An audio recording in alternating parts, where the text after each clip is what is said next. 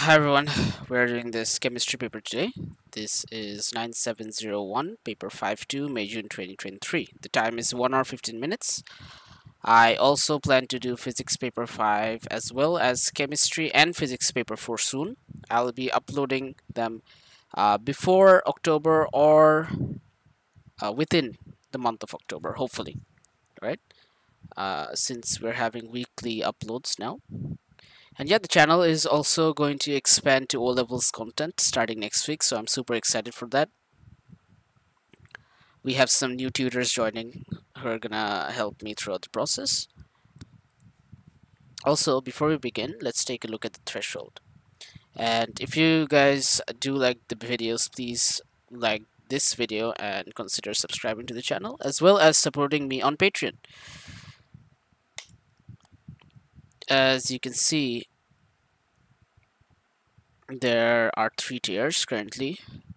We have the first tier, which is just for support. The second tier, which is $5, where you get access to ad-free videos, requests for question paper solving, as well as access to my chapter-wise notes for physics and chemistry, AS and A2 both, as well as access to all my solved question papers, the recent years, for chemistry P5, P4, P1, and P2, same for physics and bio, as well as S1, P3, P1, and M1.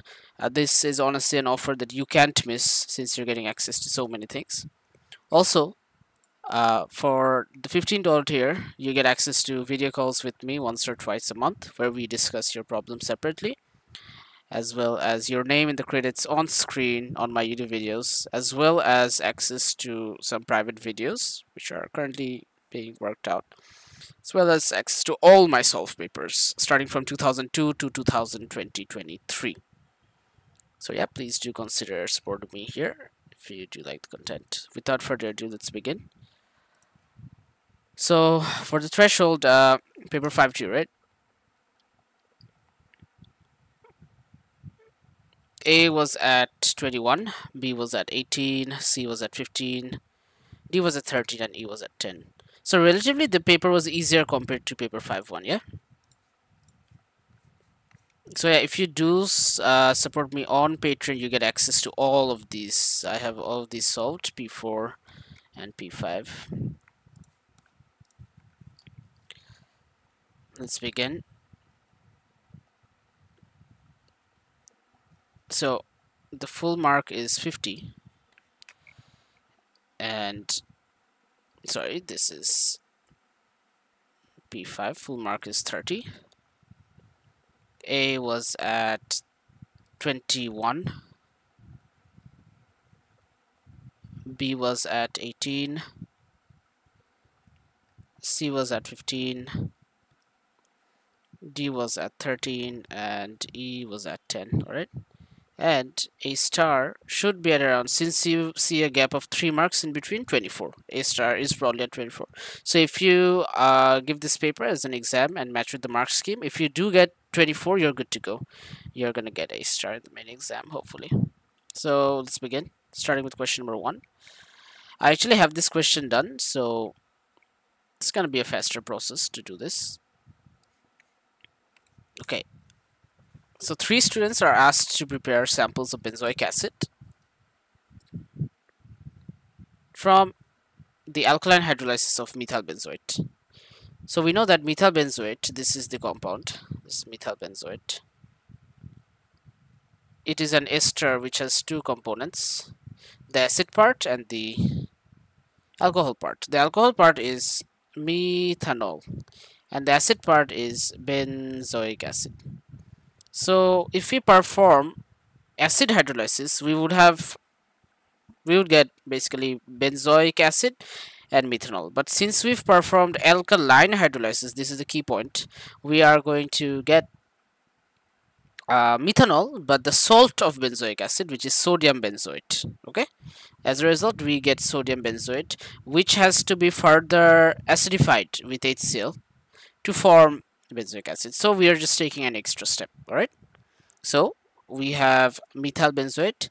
which is being hydrolyzed using an alkali NaOH, which results in methanol and sodium benzoate, followed by acidification to form benzoic acid. All right. Now the student uses the following procedure. Um, Essentially, we have 1.242 grams of liquid methyl benzoate. We put it into a 50 cm cube round bottom flask. Now we prepare 100 cm cube of the 1 mole per dm cube aqueous sodium hydroxide solution for hydrolysis. Okay, and then we add 10 cm cube of this excess into the round bottom flask. So the sodium hydroxide that we're using is an excess. So I'm going to teach you three things. For measurements, we are always going to use a burette. If it's an excess volume, we can use a measuring cylinder. So if it's for all volumes to measure, we're going to use a burette, and particularly for excess volumes, we can use a measuring cylinder, and whenever we transfer any volume between two containers, we're going to use a pipette. So now we add some anti-bumping granules to the round bottom flask. What are anti-bumping granules? They are basically like beads. They are also called boiling chips. You know that when water boils, there are some bubbles, right? So to prevent this violent boiling, we use these anti-bumping granules. So we fit a condenser to make reflux apparatus, reflux the reaction mixture for 20 minutes. Now, you guys need to understand that when is reflux used? Basically, it's a form of heating, so it increases rate of reaction, but mainly for volatile reagents, because the reaction might occur at 70 degrees Celsius, but you know, the substances, okay, the substances may boil at 50 degrees Celsius, okay. The reaction may occur at 70 degrees Celsius, but the substances may boil at 50 degrees Celsius. So if you do not use or heat it in a sealed container, what might happen? Your reagents might evaporate even before. Your reagents may evaporate even before the reaction takes place. So we won't get any products since our reagents have evaporated. So to prevent this from happening, we use a reflux apparatus, which keeps the volatile components within the container. Now we allow the reaction mixture to cool and pour it into a beaker, acidify it with dilute HCl, filter the mixture, and then purify the benzoic acid by recrystallization from hot water. Okay, so let's move on. Calculate the volume of methyl benzoate used in step 1. We have the density of methyl benzoate at 1.08 into grams per cm cube. We also have the mass. We know the density equals to mass by volume, so volume is equal to mass by density. So volume equals to mass by density. So the mass is 1.242 and the density is 1.08. So we are ending up with an answer of 1.15 cm cube exactly. Since they wanted the answer to 0.05 cm cube, that's fine. So if we got something like 1.18, we would give the answer to 1.20, something like that. Okay, that is all. Now let's move on to the next part. Identify a suitable piece of apparatus to measure the volume of methyl benzoate. So I told you the answer will always be burette, but we need to check whether it's an excess. So this volume over here, 1.15, this is an exact volume, right? So to measure any exact volume, we are going to prefer a burette. And if they asked us to find out the volume of NaOH, it's an excess, right? What would we use to measure that? We would go for a measuring cylinder, right? Now, calculate the mass of NaOH that is needed to prepare the solution in step 2. So we want to prepare this solution, right? So we know that moles equals to volume into concentration, so we can find that out. Moles equals to volume into concentration. The volume is 100 cm cube, which is 100 by 1000 dm cube, and the concentration is 1 mole per dm cube, yeah? So we end up with 0.1 moles. Now we know that the mass is equal to moles into mR, so the moles is 0.1 and the mR is mR of NaOH. You have access to the data booklet over here. I mean here. So NaOH, right? So sodium is 23, then oxygen is 16, and hydrogen is 1. So that is 17 plus 23, which is 40 in total. So that is the mR of NaOH, yeah? So NaOH 40 times 0.1, that gives you a value of 4.0 grams, alright? So we need 4.0 grams of NaOH. That's that. Now, student 1 added the mass of NaOH calculated into a beaker. So they're asking us how would we prepare this solution. So this is a really common question that you'll face in all the variants that you do, almost all variants. Solution preparation. So remember, we need three things for making a solution.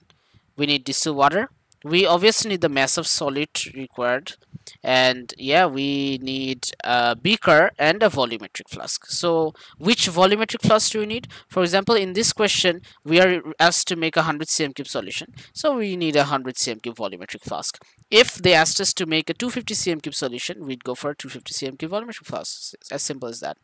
So at first we need to put the 4 grams of NaOH into a beaker and dissolve it in some distilled water. Next, what do? We are going to transfer it. We are going to transfer this solution, which has NaOH dissolved in it, along with its washings by rinsing it into a volumetric flask, and then we are going to top up with distilled water up to the mark. Okay, so that is the series of steps that you need to know. Dissolve the solid in the beaker using a small volume of distilled water, something like maybe 40 cm cube. I'm not using 100 cm cube. I'll tell you why. If I used 100 cm cube here, then I transfer 100, and then if I transfer the whole thing, I need to transfer the washings as well, right? Suppose I transferred the whole thing. Now I have 100 cm cube here, but now some solid might stick to the edges, right?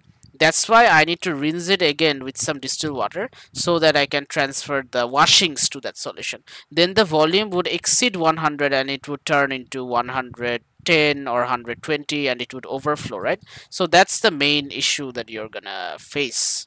That is why you need to dissolve the solid in the beaker using a small volume of distilled water and then transfer the solution to a 100 cm cube volumetric flask and rinse. You could also say, instead of saying and rinse, you could say transfer the solution with washings to a 100 cm cube volumetric flask and then top up to the mark with distilled water. Top up to the mark of the 100 cm cube volumetric flask with distilled water.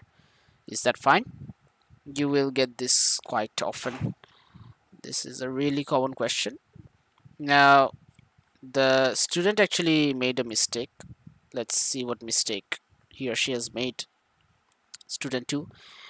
Here she has actually prepared 0.1 mole per dm cube of NaOH rather than 1 mole per dm cube of NaOH. So it is dilute by a factor of 10. State how this would affect the final mass of benzoic acid. Explain using calculations how you came to this conclusion. Alright, let's do this. So to solve this, we actually need to take a look at the balanced chemical equation. The stoichiometry is important over here. So let's try to see what happens. Okay. So what has happened is we've decreased the concentration of NaOH but kept the volume of NaOH the same. So before it was an excess, but now due to the lower concentration it might turn into the limiting reagent. We have to keep that in mind. So since I'm using the same volume but lower concentration, the moles of NaOH will reduce, but the moles of this remains the same. Okay, for example, let me show you the working. We know that the moles of methyl benzoate is, what was it? What is the moles of methyl benzoate? We need the MR. The MR is given, but I don't want to spoil things. I have the answer over here. So yeah, the MR of methyl benzoate is 136 and it's 122 for that. 136 and 122 over there. Okay, so we can do mass by MR, which is 1.242 divided by MR 136. What do we get? Let me use my calculator. 1.242 divided by 136, that gives you a value of 9.13 into 10 to the power minus 3. So that's the moles of methyl benzoate. On the other hand, NaOH, the moles for NaOH is now, since the concentration is 0.1 mole per dm cube, as it was written here, 0.1 mole per dm cube, the new concentration is 0.1 mole per dm cube. So what is the new concentration of NaOH? 0.1 by 1000, and we are using a value of 10, right? 0.1 by 1000 into 10 cm cubes. So 0.1 by 1000 times 10. 0.1 times 1 by 1000 times 10, that gives you a value of 1 into 10 to the power minus 3. So look at the previous scenario. Okay, this is the new one. And what about the old one? The old concentration of NaOH was 1 mole per dm cube, right? That is what's mentioned over here. It is 1 mole per dm cube, so it's actually 1 times 10 by 1000, which gives you a value of 0.01. So this is the new one, and the old one was 0.01, or 1 into 10 power minus 2. So beforehand, NaOH was in fact the one in excess, and methyl benzoate was in excess. Sorry, was the limiting reagent. But in the new scenario, look at this. The tables have turned. Now methyl benzoate is the one in excess, and NaOH is the limiting reagent. And the limiting reagent has decreased in value. As a result, the moles of the salt will also decrease, and since this decreases, the moles of benzoic acid will also decrease, and as a result the mass will also be lower. Okay, so see if you guys get it. Before, NaOH was in excess and methyl benzoate was the limiting reagent, but now NaOH is the limiting reagent, and we know that whenever we have a limiting reagent and something in excess, we proceed with the math with the limiting reagent, not the one in excess. And since the value of the limiting reagent has decreased from 9.13 into 10 power minus 3 to 1 into 10 power minus 3, we have, reached the conclusion that the moles of the final product will decrease. So this is my working over here. See if it matches. And please do comment below if you have any queries.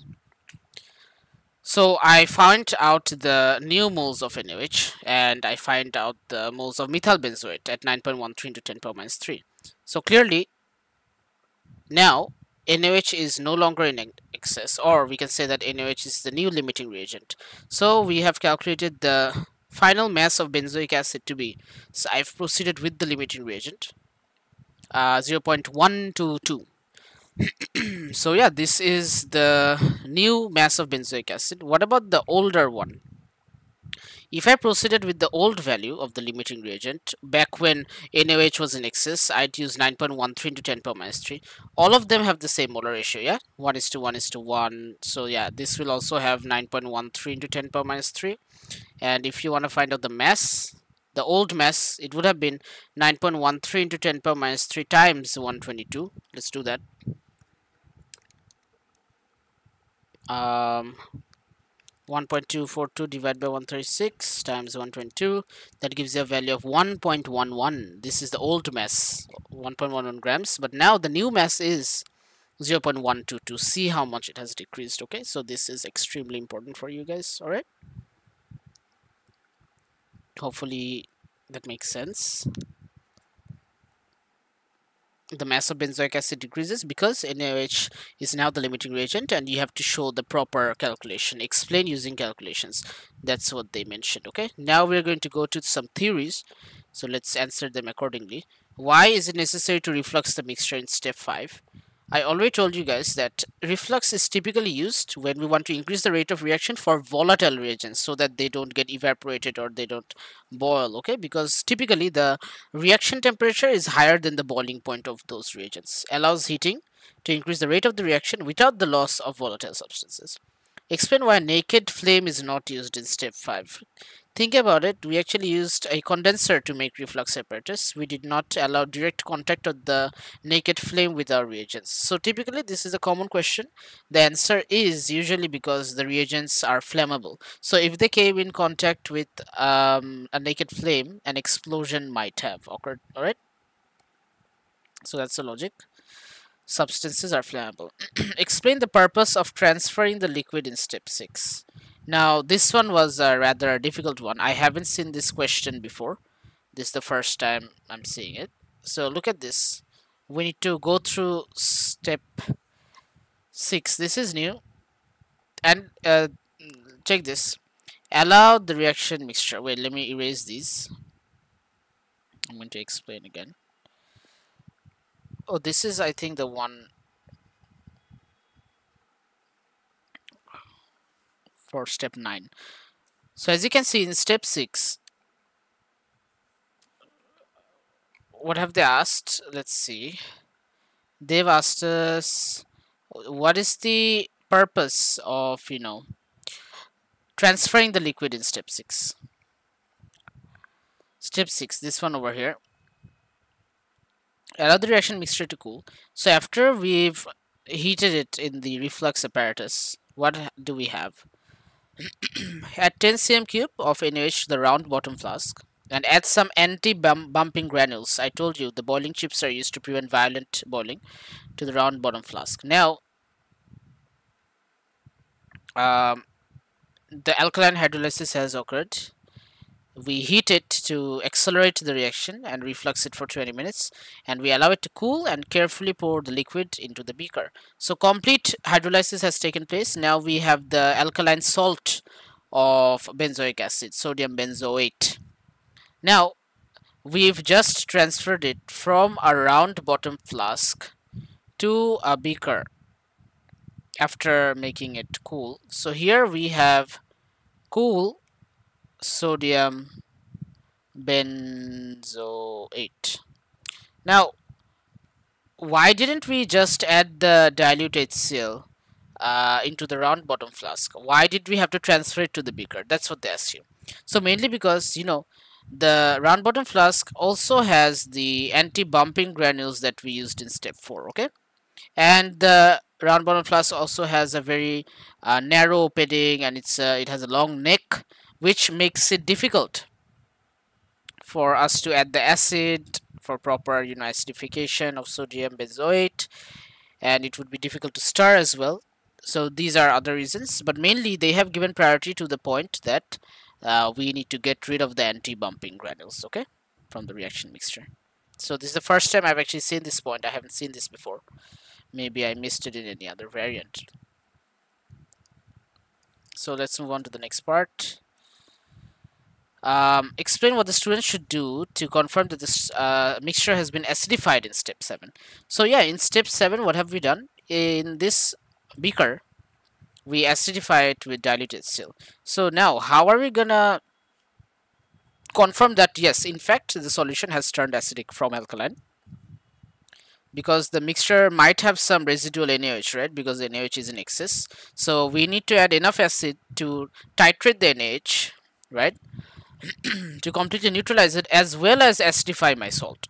So typically, to figure out whether it's acidic or not, we can simply use an indicator, an acid-base indicator, and then the color will tell us whether it's acidic or not.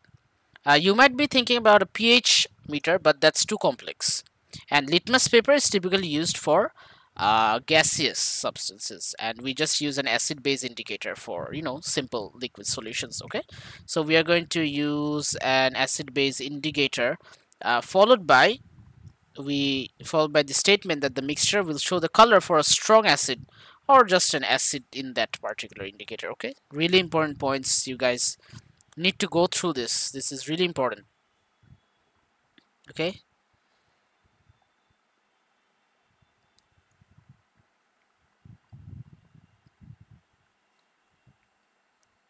So let's go to the next one. Describe what you would expect to observe as the sodium benzoate mixture is acidified in step 7. Describe what you would expect to observe as the sodium benzoate mixture is acidified in step 7. So this acidify the liquid with dilute HCl. So what would we see? Typically our findings are any color changes, any gases evolving, or any solid being formed. So let's take a look at this step. When we acidify it, what happens to sodium benzoate? It actually turns into benzoic acid, which is solid in nature. Okay, so what would we see? A precipitate would form. That is our statement. Okay, so yeah, if any gas was being formed, we would say a gas evolves, or basically we could say that precipitate effervescence occurs. All right, that's what we need to mention. Next question. suggests why it is necessary to cool the mixture before filtering in step 9. This is the hard one. I was talking about this, about step 9. So now, after this, what has happened after this? Basically, we have added some HCl to neutralize the base and acidify the salt to get benzoic acid. Now we are going to filter this mixture. So we get a solid here after adding HCl, right? So we are going to filter this mixture. The solid residue is going to be stuck over here, and the remaining things like the excess HCl, then excess methanol, they will pass through the filter paper and will go down as the filtrate. Now it's not the pure product yet because some HCl, some methanol might still stick to the surface of my benzoic acid precipitate in the residue. Okay, so what do we need to do? We need to purify the benzoic acid by recrystallization from hot water. So how are we doing this? They have mentioned that the actual question is, what is the question? We have to focus here. Why is it necessary to cool the mixture before filtering in step 9? This is really important. Purify the benzoic acid by recrystallization from hot water. So what you're going to do is, now you're going to transfer this solid residue in some hot H2O.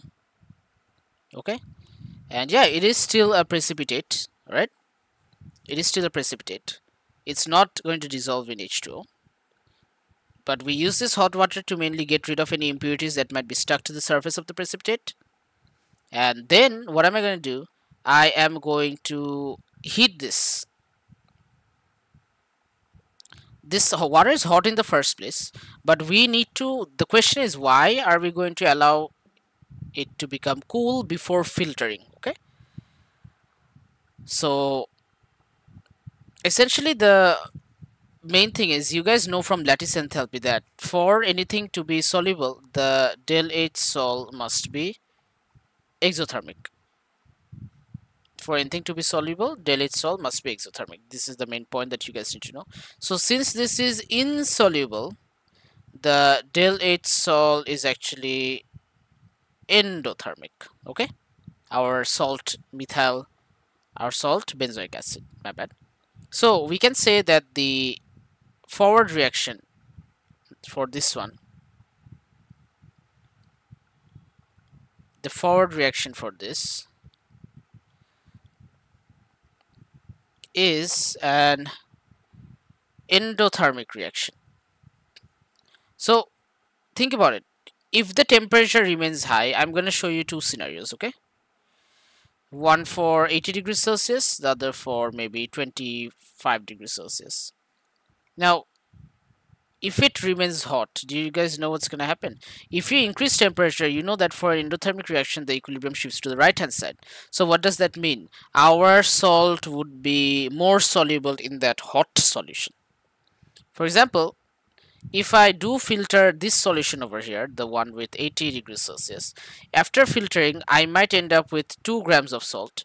But if I filter the one after I let it cool to 25 degrees Celsius, I'm going to get a residue here as well, but the the mass of the solid will be maybe 2.2 grams. So what does that mean? At a lower temperature, we are ending up with higher precipitate, because as temperature increases, the equilibrium shifts to the right, and the solubility of the salt benzoic acid is higher at high temperature, but it is lower at low temperature, at room temperature. That is why we'll get more precipitate. So that is exactly what we need to say. After purifying the benzoic acid by recrystallization from hot water, before filtering, we need to ensure that it cools to room temperature, then filter and dry and record the mass obtained. Okay, So check this out, see if you guys get it.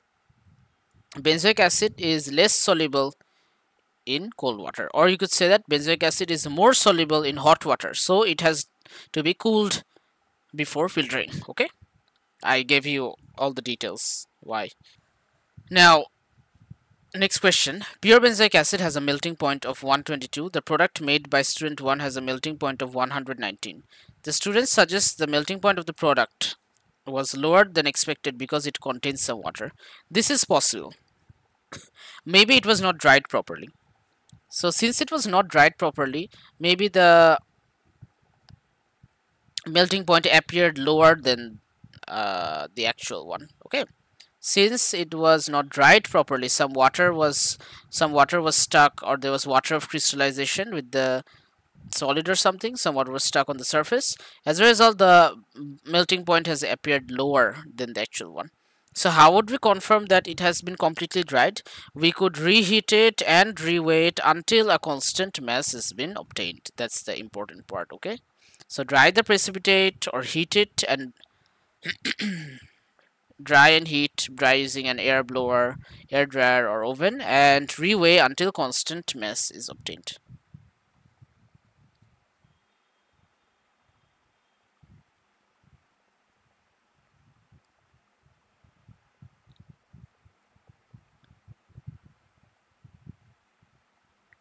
Is this fine?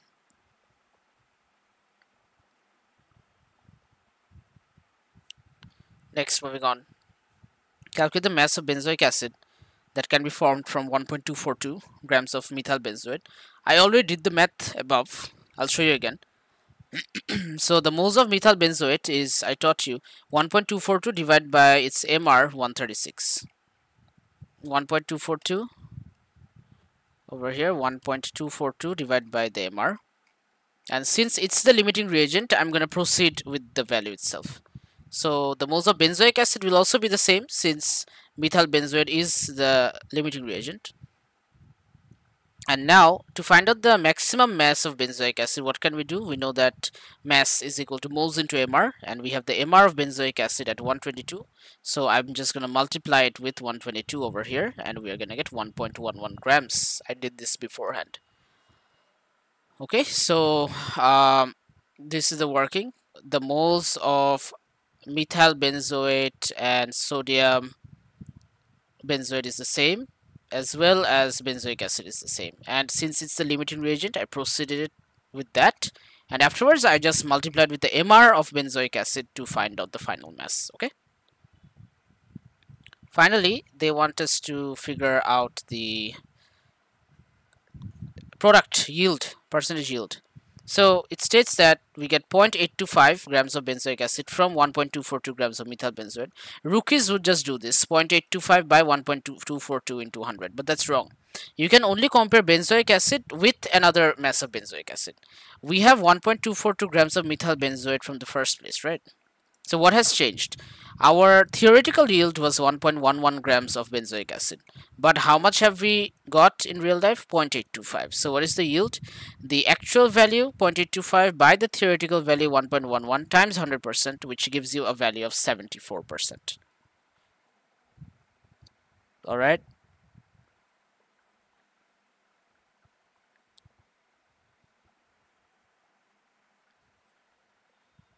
Let's move on to question number 2.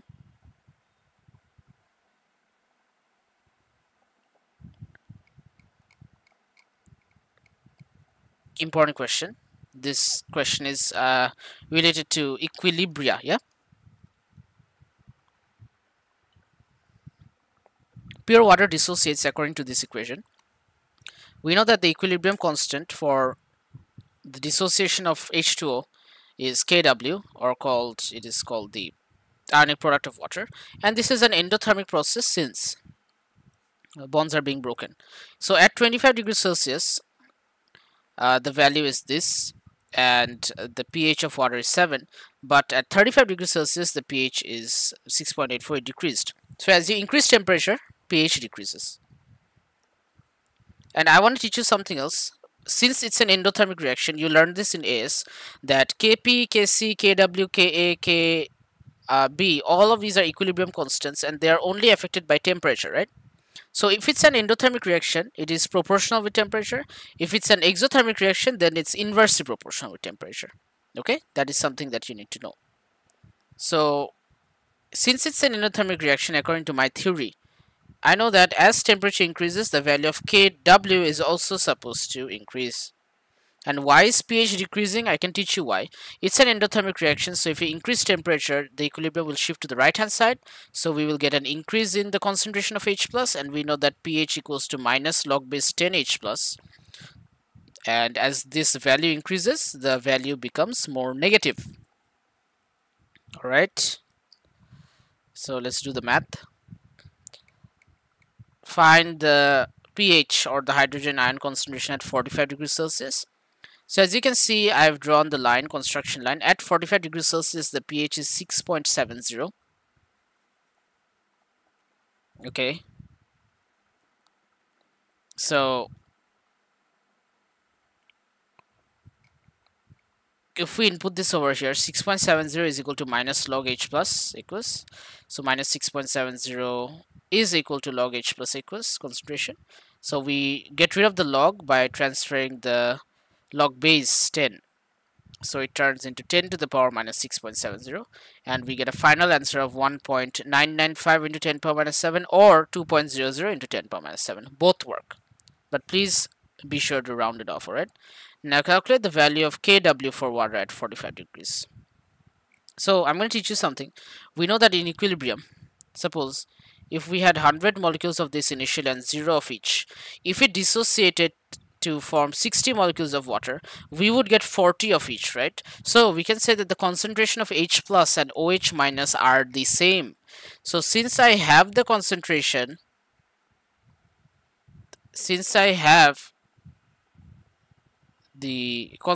of H plus, we also indirectly have the concentration of OH minus. So Kw is equal to this into that. So that's basically 1.995 into 10 power minus 7 whole square. So we end up with 3.98 into 10 power minus 14. Now they asked us the relationship between Kw and water. As you can see, at 25 degrees Celsius, it was 1 into 10 power minus 14. At 35 degrees Celsius, it's 3.98 into 10 power minus 14. So what has happened? As temperature has increased, the value of Kw has also increased, which indicates that it is in fact an endothermic reaction. Okay, this is what you needed to state. Okay, moving on to the table now. As you can see, I've filled up the table beforehand. So the first one is 1 by temperature in Kelvin, where we have to give the answers to 3 significant figures in standard form, and we need to record log Kw, where we have to give the answer to 2 decimal places. Okay, so please check with the table that I have drawn here and tell me if you have any queries. This is extremely important. Okay, let's move on to the next part. Now we are asked to plot a graph of log Kw against 1 by T. So as you can see, I've plotted it over here.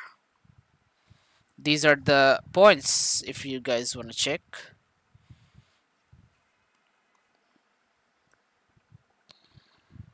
So for example, I'll teach you. Let's start from the left. At minus 12.84, it's 2.92 into 10 power minus 3. So 2.92, what does that mean?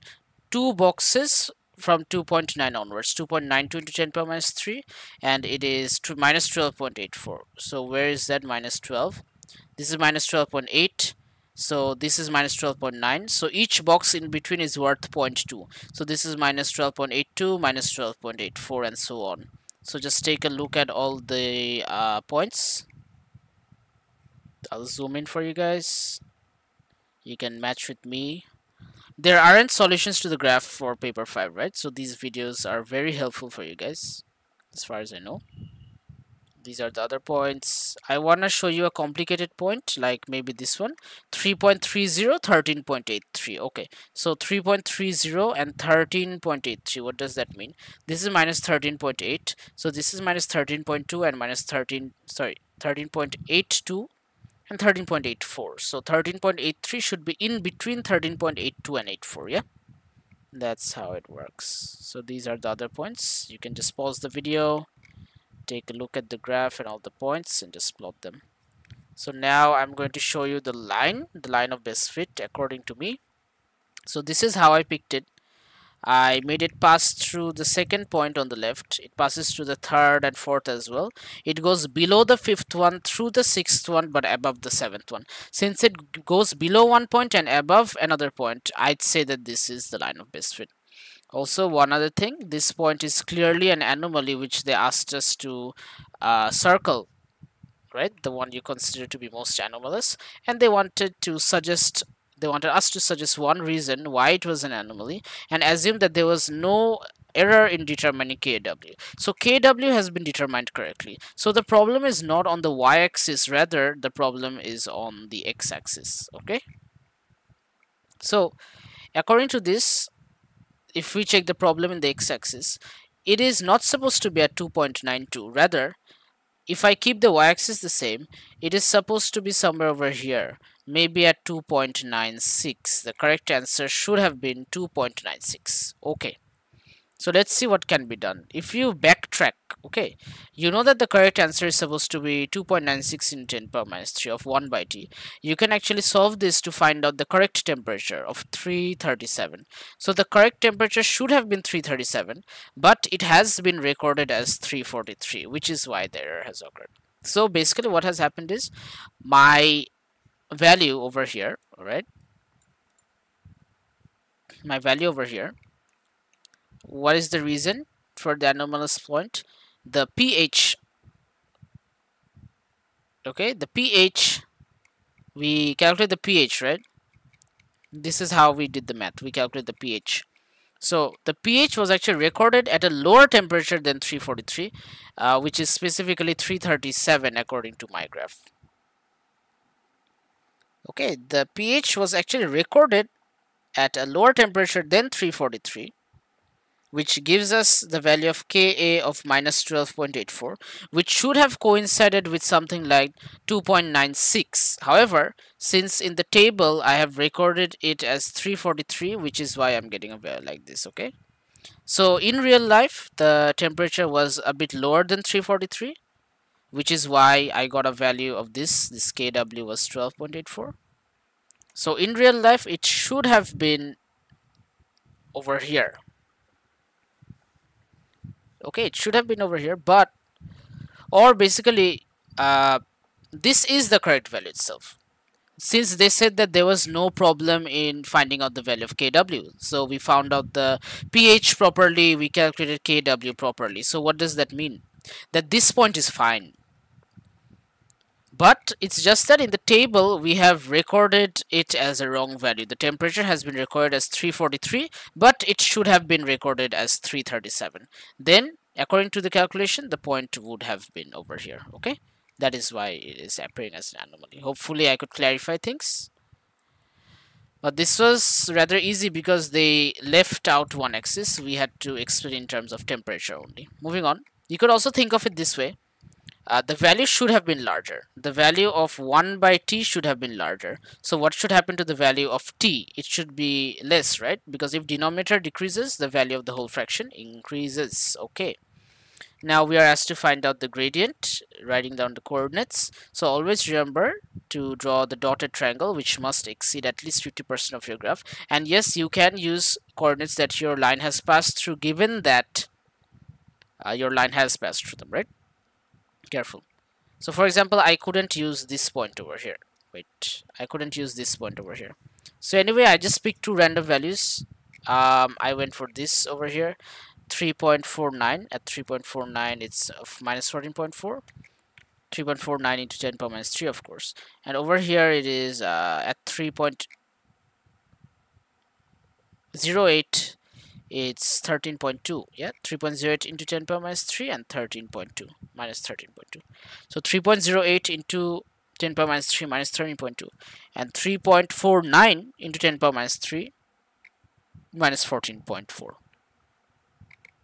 Okay, so I calculated the gradient accordingly. I'm going to do it again. Plus 14.4 0.08 minus 3.49 into 10 to the power minus 3. Yeah, I get a value of minus 2926.82. Always remember in chemistry, okay, look at our data, they're all three significant figures. So always calculate the gradient to three significant figures, okay? Please do not mess this up. So if I round this off, it's going to be minus 2930, okay? Minus 2926.82. Your answer should be around this value. Now for the final part, this is the relationship between log kW and 1 by t. So I'm going to try to rearrange it to the form y is equal to mx plus c, just like physics P5. So we have log kW on the y-axis and 1 by t on the x-axis. Okay, so log kW on the y-axis and 1 by t on the x-axis. So here we are left with minus del h divided by 2.303 RT plus a constant. So we can actually equate this with our gradient, with my particular gradient, minus 2930. That is exactly what I've done. I got rid of the minus sign.